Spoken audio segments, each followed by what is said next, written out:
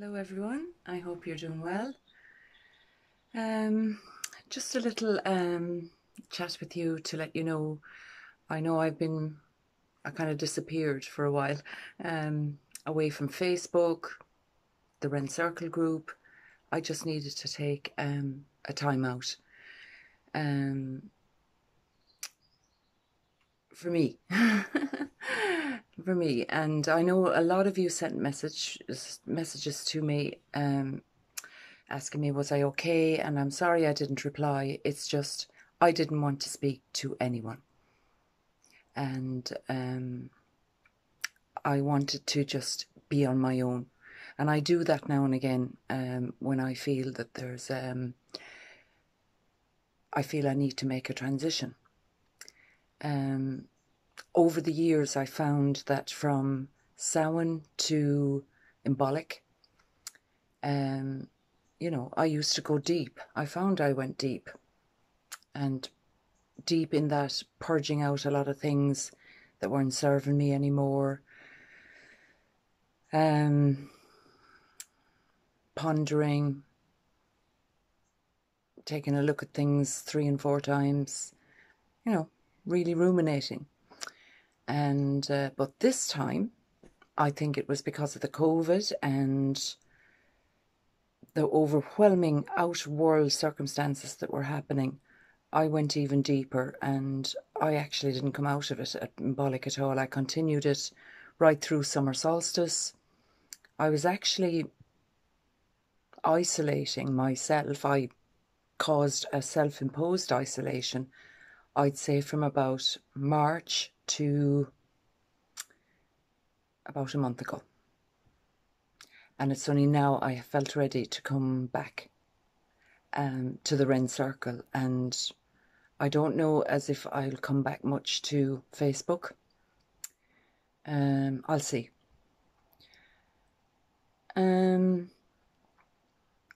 Anyway, I've done that. I just explain. I've at times a tough transition.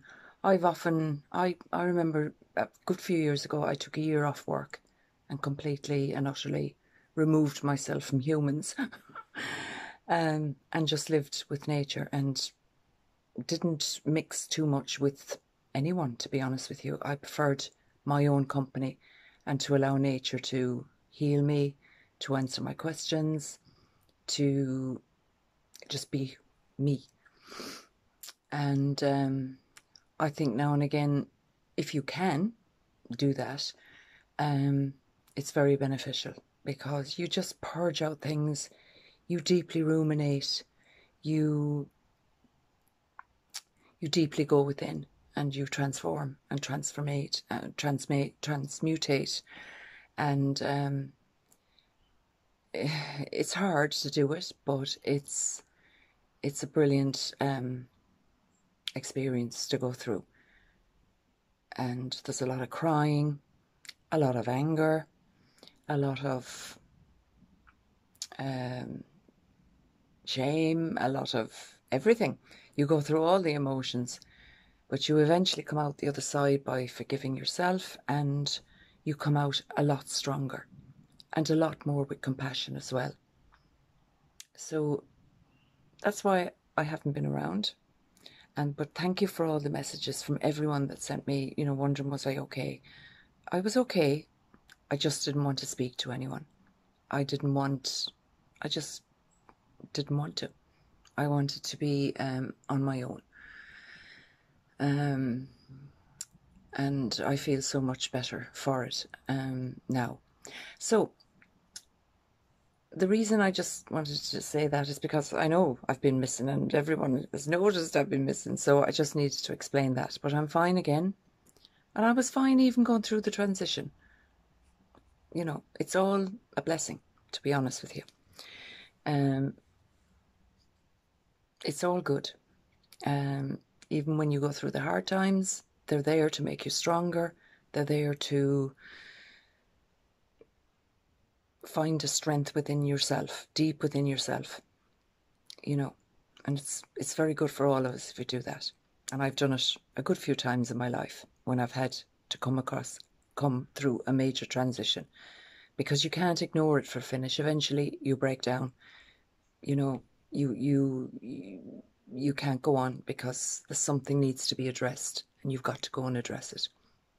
So anyway, I'm fine now, but the reason I've just done this little introduction to the this video is because Tom King rang me about 2 weeks ago, and I hadn't heard from Tom in a while, but that was fine.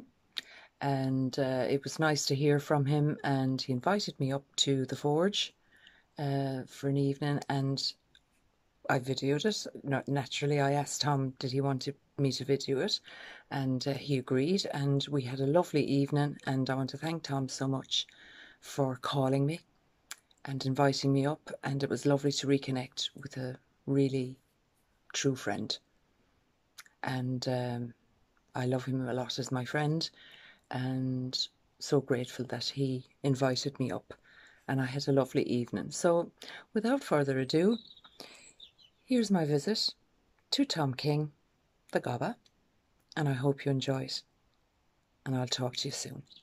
And thank you for your understanding and patience. So on with the video.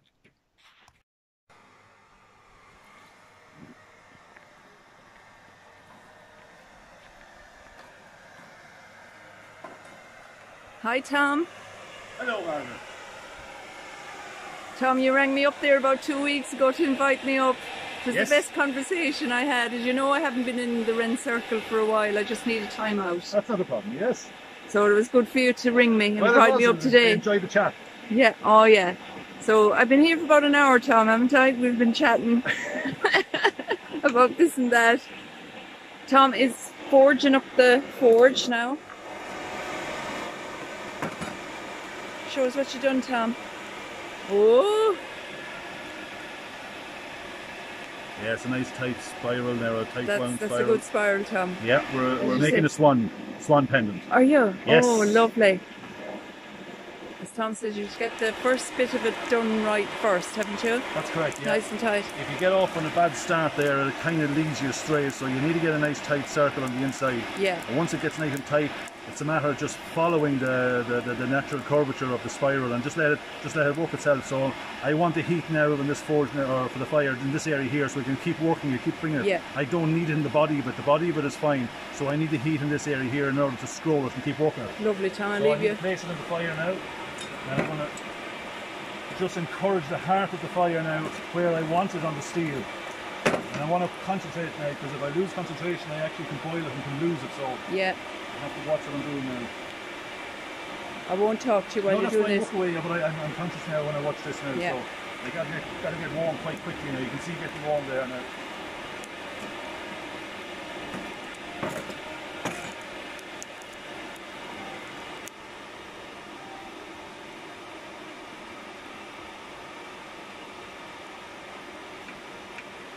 You can see a nice colour of heat there now. Lovely. Time to go.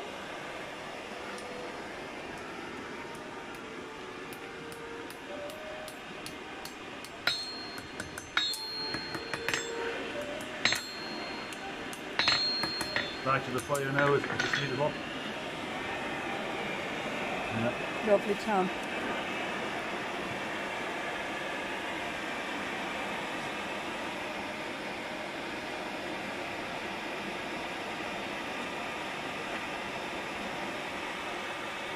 Tom is the kettle boiling as well. There's Greg. Greg is filming you as well now. 5-star Michelin. Yeah, you've been filmed now from both directions, Tom. You realise that, don't you? You'll be on the red carpet next. The Oscars, here we come. Again, I've got a good heat now. Yeah. I need what I wanted.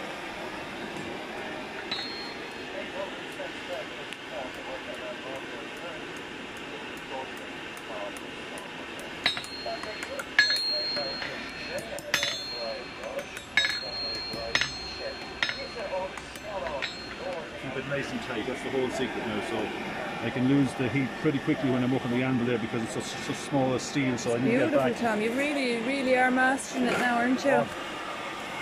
Yeah. It's the relationship you have with your fire, isn't it? Yes, absolutely. You know, so you just get into the zone, Margaret, and you all of a sudden you just become immersed into it, and there is nothing like it. It is so enjoyable. I've got the Lyric FM and the classic tunes playing in the background. Couldn't be happier. I know. And we're at Tom's Forge actually, and it's on the, where are we? Bohermeen. Bohermeen, the smooth road. The smooth road up to Tara, isn't that right? That's correct. The Irish word for a smooth road is Bohermeen. So one of the 5 roads of the ancient world of Tara. So it's quite a privilege to be working a forge en route to Tara in the old days. So absolutely, Tom. Is that how you got this calling to do this, Tom? Yes, I think so.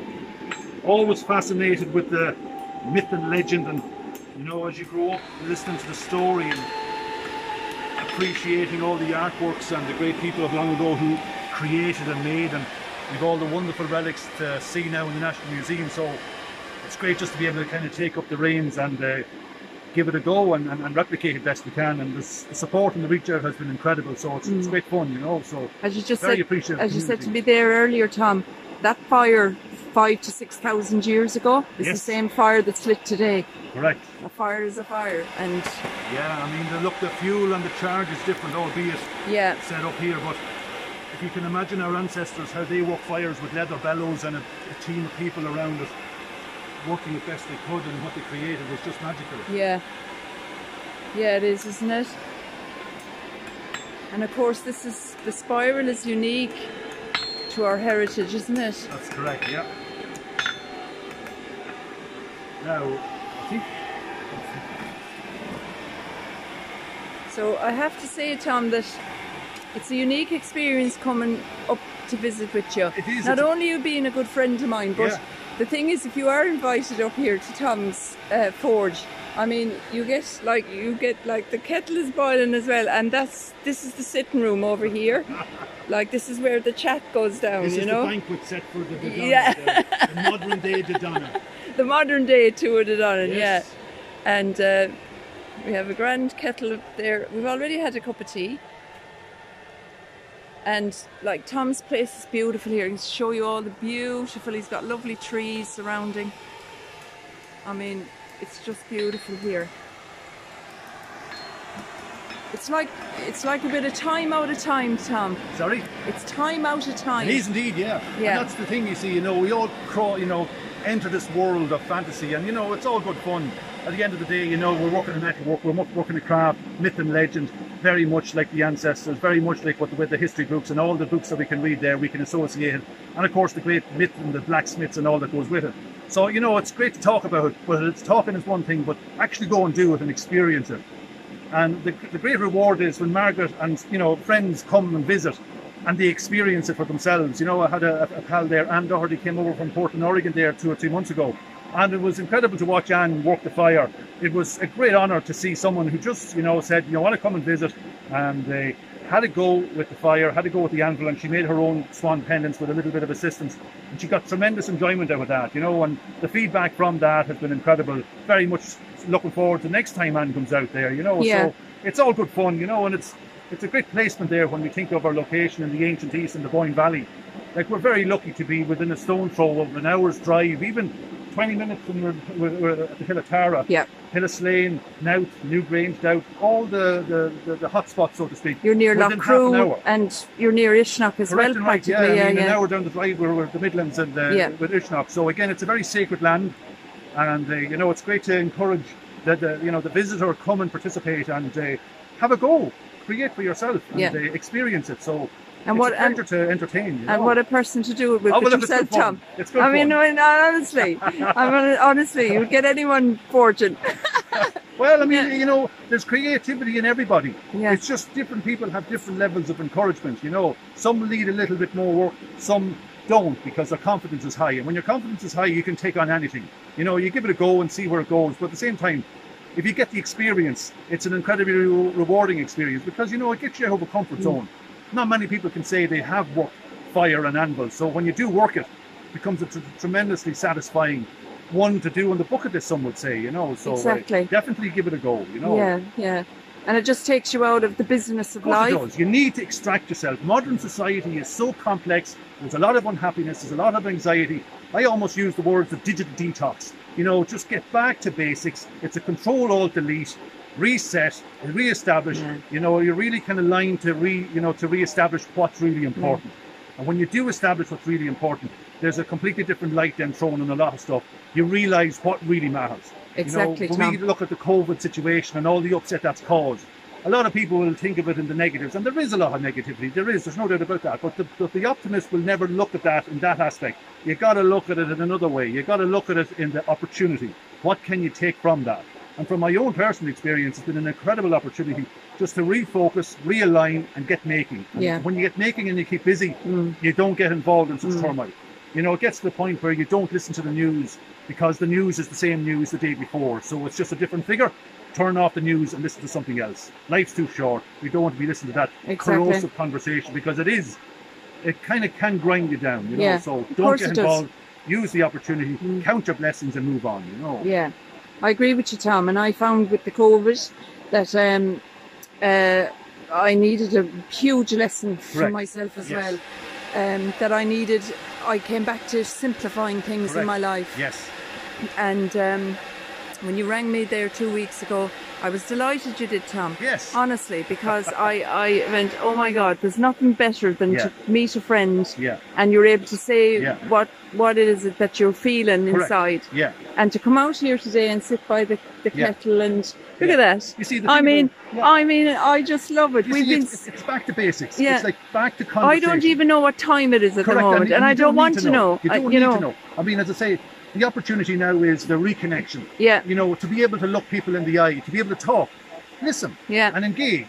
And all of a sudden, there's a feel-good factor about that because a lot of people have lost that ability. Yeah. I remember being in my friend in the city there, and I have been in the city for a while, but the one thing was so obvious. Everybody is connected with these smartphones. There's earplugs in their head. Yeah. They are so disconnected. Even though I'm filming on my smartphone. But people have lost the ability with a simple conversation or a simple But they hello. have, yeah. And that's a tragedy when you see that happen because all of a sudden society has become mechanized, isolated, and that's a very dangerous thing. Yeah. And one thing about the Irish character or the Irish culture is our hospitality, our welcome. Absolutely. And we need to cherish that. And this is a nucleus. And talk about your hospitality. Tom is going making burgers in a minute on top of the fire. Like we're going having a a tour de Donnan barbecue. A banquet for the Queen. and we're having a tour de Donnan barbecue. I mean, and when you think about it, I mean, when you read the books and look back in history, and you walk through the valleys of Tara, and there's a little sign, the banquet. Well, try and visualise that on the festives of thousands of years back when it would have been lined with table, with feast, with people. Can you imagine it? It's warriors. Huge. You can imagine the kings and the queens. How many ate there? Unbelievable. Absolutely. So you could imagine. You can picture it, you can visualise it. It was a coming together of the clan, wasn't it? All we have now is a green mark on the field. But that at one time was a place of festive and festivities and celebration. Yeah. These people hadn't got the digital we have now. No. So when you think about it, how happy were they? They were much happier. I think so. Because, as I say, when we get it, the more we have almost, the more unhappy we can be for some people. There's a great, Wayne Dyer is one person, I've read his books, and he wrote a book about the tail. The way of the tail, right? And in one line in the book was, the more you have, the more you have to worry about. Correct. The less you have, the less you have to worry about.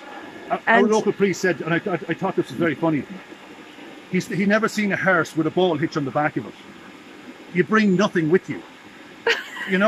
And that's so true. It is. You come into this world with nothing, you leave just the same way. You come in. So, you occupy what you occupy. You come in on your own and you go out on your own. But as I say, the one thing this COVID situation has realised is, look, it's a control-alt reset.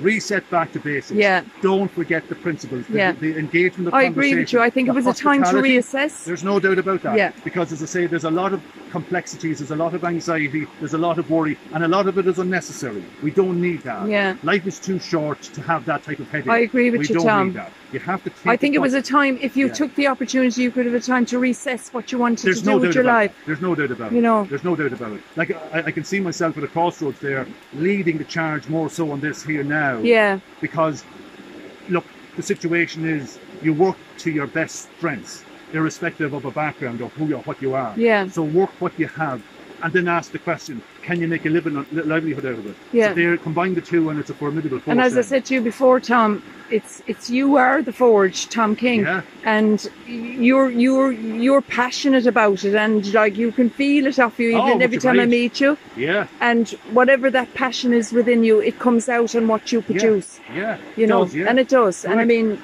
I could have a bad day now, and if I start doing my scroll work, it can actually reflect on it. yeah, I could get a bad start, my mind isn't where it should be, and I'm having to rework or recorrect. yeah, Then I ask myself, well, actually, you know what? No.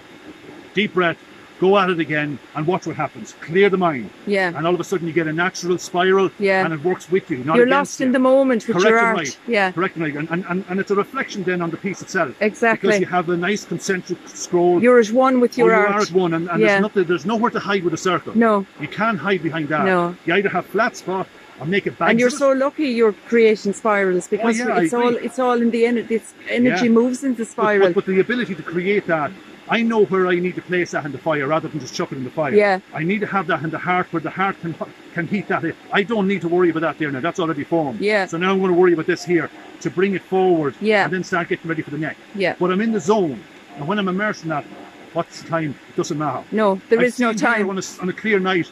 Wow, 11 o'clock, I better get home. Or there'll be the thunderclouds. There'll be the war drums banging, you know. No, she's very patient. no, she loves you, Tom. Absolutely, you know, but she's in it together because she sees the opportunity too. And she knows that you're She does. passionate about and it. most importantly, there Yeah. for the children as well. Yeah. John and Sarah, 8 and 10 years Yeah. of age. Absolutely very You're a interesting. rare gem, Tom. Oh, well, thank you so much, Margaret. Yeah, no, I appreciate that. Right. It takes good friends to make it too, you know what I mean? I know, and when you know, you've good you people know around from the minute it I takes met the best out of you too, you know from the minute I met you. Oh, well, I thanks so told much, told Margaret. you that. Yeah. Anyway, I'll leave you get back to that, Tom. We'll be back in a while. Okay. We'll Back probably after come the back. break. I will probably come back when he's the Back burger. after the burger. Yeah, when he's the burger. See you in a while. The Hamlet had. Do you remember that there with the Ramsey Nesbitt guy? You know, the photo boot. The comb over. Well, Tom, you cooked us a lovely meal, and we had tea. The kettle is still on. Yes. There'll be another cup of tea, I suppose, before we absolutely, leave. yeah. As you can see, It's got the twilight of the evening now. It's a lovely time of the evening now. It's nearly sunset. Yeah. And if we just stop for a minute, we'll hear evening song.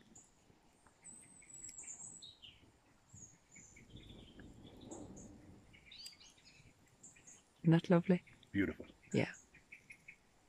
It's actually a buzzard knocking round to the roost. Is there? She came over that chestnut there yesterday. So the birds are settling down. But anyway, we're still sitting here by the fire and we're having the old chat after the day's work, Tom. And I'd say our ancestors did this many thousand years ago, what do you think? Absolutely, yeah, no doubt about that. And you know, it's such an enjoyable part of the gathering, so to speak, that it's very important to be able to sit and chat, you know. I mean, Yeah. it's a very simple setup, but it's thoroughly enjoyable. It really is, you know. And it's funny, you know, the friends I've had come out and visit, they do talk about it, and more so to come back and really come back and sit and enjoy it again, because it's a nice disconnect, you know. Yeah. So I do really. And it's funny that years ago, and I can remember it even as a child, that a traveller or anyone travelling on the road, they'd always be made welcome. Correct. Something put up in front of them to eat, and and